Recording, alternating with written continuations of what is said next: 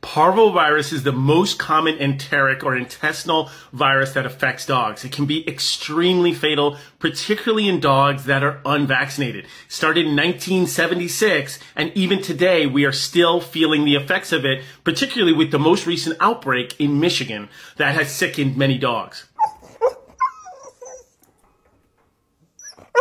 We haven't seen any reports of dog to human transmission of parvovirus, but is it normal to see an outbreak? Not in the vaccinated population, but parvovirus is very durable. It can survive in the environment for a very long time, particularly in areas of high traffic with lots of dogs.